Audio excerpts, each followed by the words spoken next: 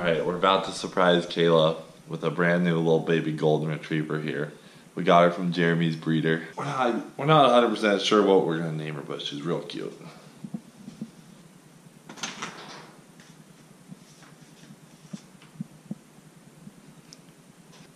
What? Guess who's back?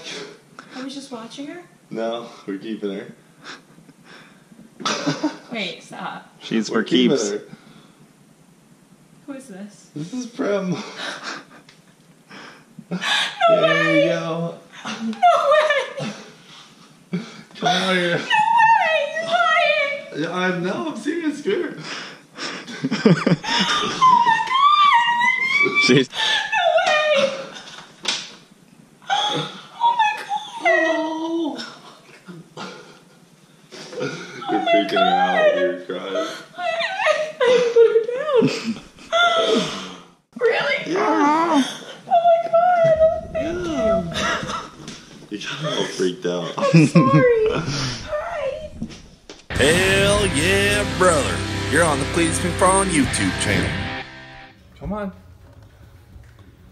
You can do it. Amazing. So talented. You did it!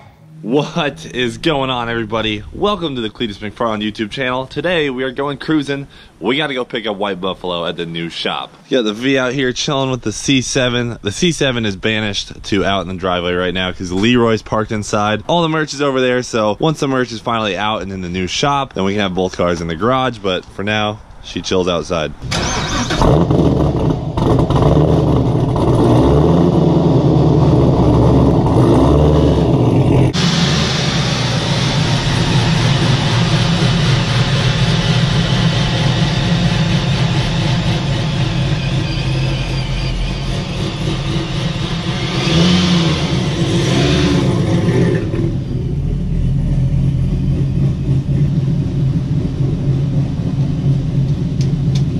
Kidding. You're coming with me. Oh, wait. No. Crap. I totally just remembered that my car is out of methanol. Son of a biscuit. I'm back in the driveway. We need to fill up the methanol tank. Easy enough. For those of you who are new here, this is my C7. It has an F1A Pro charger on it. Makes all sorts of bald eagles, and it really needs a lot of methanol, so we definitely have to keep that filled.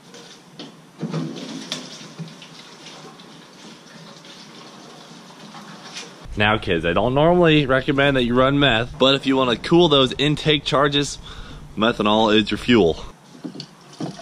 It's kind of hard to eyeball when to stop with this, so it usually just comes flying out the top. But you can kind of hear it when it fills up. Oh, I nailed it. So now that's full of methanol, and when I get over 3 pounds of boost, kicks the methanol into the intake. At least now I can give you guys a fire up angle. Oh yeah. Don't worry, most of the lights go off. Hell yeah, brother. Let's head to the shop. This car makes the sweetest sounds, just listen.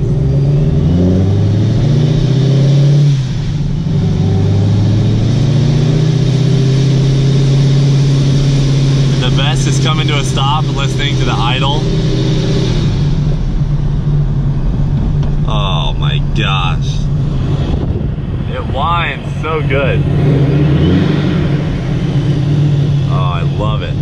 Especially too if you can get the blow off valve to kind of blow off. Are you ready? Oh yeah.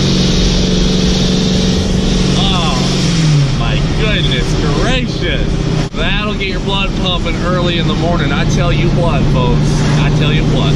I did want to give a big thank you to everyone who ordered your Hell Yeah Brother shirts in the pre-order. At this point, we have inventory for all of the orders and they all ship out Monday. The best part about my drive to the shop is that it's actually over a big bridge here in Tampa called the Gandy.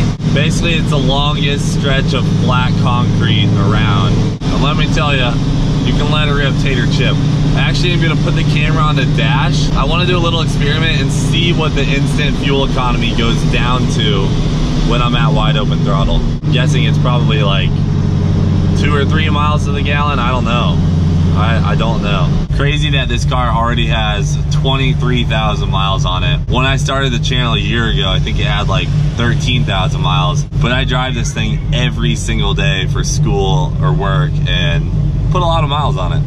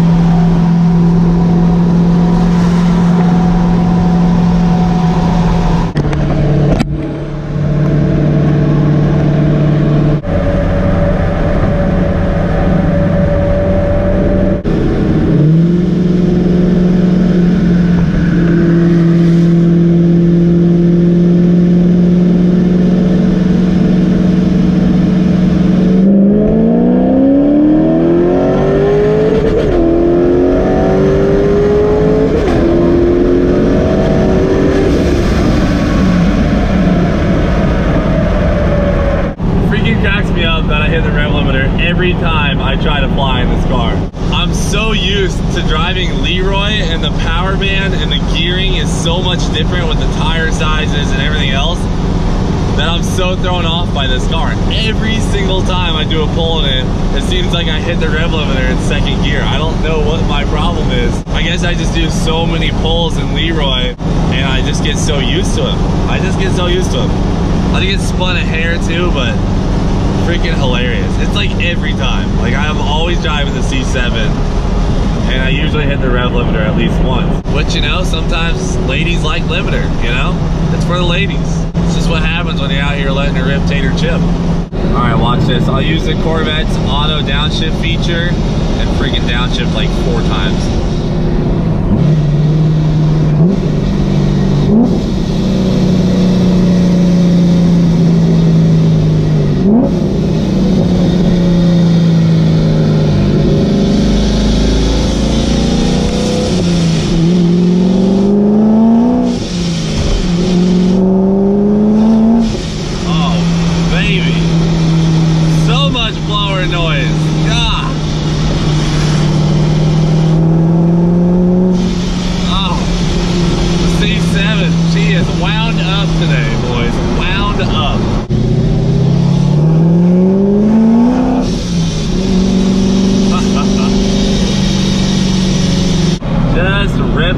C7 today, folks.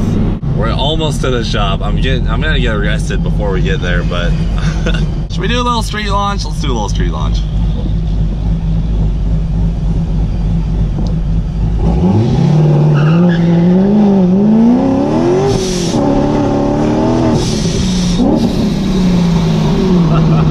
So rowdy, dude.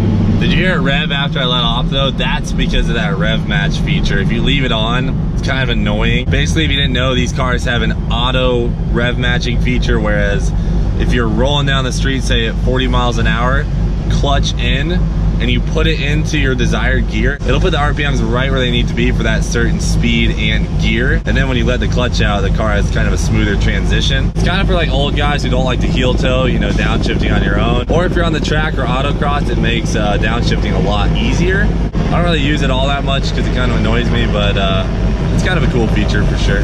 That's actually what the paddle shifters do, is they turn it on and off.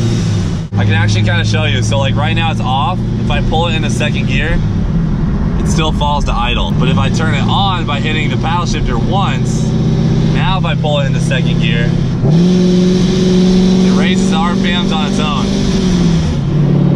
It's kind of cool, But we're almost to the shop, so let's let it rip here.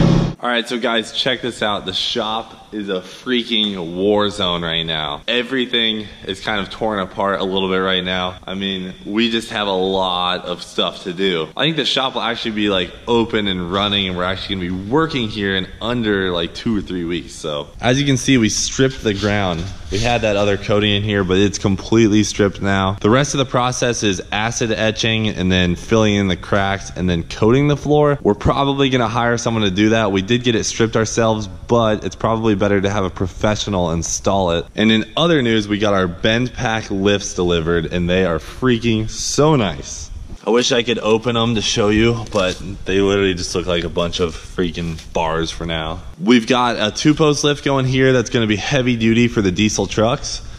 And then we've got another 2-post lift here and another one over there. And then we also got a bend pack 4-post lift that's gonna go right here in front of the dyno, and it actually lifts the cars up and then they back onto the dyno. But one of the things I wanted to talk to you guys about today was the C7 Bald Eagle machine. I've had this car for about 3 years now and it's been freaking amazing to me. It's been making like 850 wheel horsepower for the last year on the stock bottom end with that F1A Pro Charger setup. It's a freaking sick setup. It's super, super reliable. I drive the car every freaking day. And it's so fast for what it is. But I'm at kind of a weird point where I have to decide if I want to sell the car now while its value is still pretty high before the new Corvettes come out, or do I keep it, keep driving it, wait for the new Corvettes to come out and then sell it. It's like I could probably get a little bit more money now, but again, it's like, do I want to be out of this car that I spent so much time and money to perfect and then get a car I'm not happy with? It's really kind of a tough spot. I definitely want to buy one of the mid-engine cars or whatever the C8 ends up being, but it might be worth waiting and actually seeing the C8 before I drop the ball and freaking get rid of this amazing car that I've loved and has helped me grow this channel. This car is a super, super simple setup and it's just freaking awesome. Pretty much dead hooks on any surface. It looks great. It's just so simple. I literally haven't had to do any maintenance on it in a freaking long time, besides when we upgraded from the stock clutch to the monster triple disc. And under the hood, it just looks so good. I mean, that F1A Pro Charger, the Pro Charger intake,